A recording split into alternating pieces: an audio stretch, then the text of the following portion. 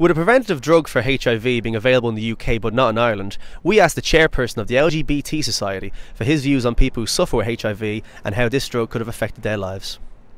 I find that the access of PrEP gives MSM, and in particular people of the queer community, both choice and security. So in terms of choice, it allows them for a more comprehensive sexual health plan. It's not for replacing traditional contraceptives, but more for working in conjunction with them. And then for security, the drug has been shown consistently to curb HIV transmission.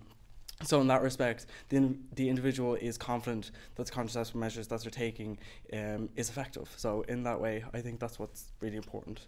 We asked Student Union President Noah Beaton about the current state of HIV in DCU. I definitely think that there is a presence in DCU of HIV. I don't think it's at an epidemic level compared to other different illnesses that we would come across and people would come into the Student Union. But I do think that there is a presence, and it is something that students should be informed about, and also as a union that we should be looking into.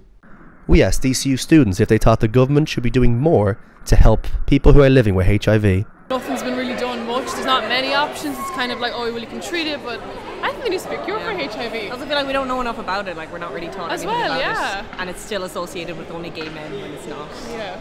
It affects everybody, kind of. Yeah. I know there was an increase last year in the number of people that had HIV. So, yeah, like there's a lot of money wasted in other places. So, and at this day and age, I feel like HIV it shouldn't be a massive problem. Like, you know, especially if it's available in England, you say, and not in Ireland. Like, that's crazy. The new drug, called PrEP, is a HIV prevention drug available in England. It can only be bought online here, but it is illegal to buy the drug online in Ireland.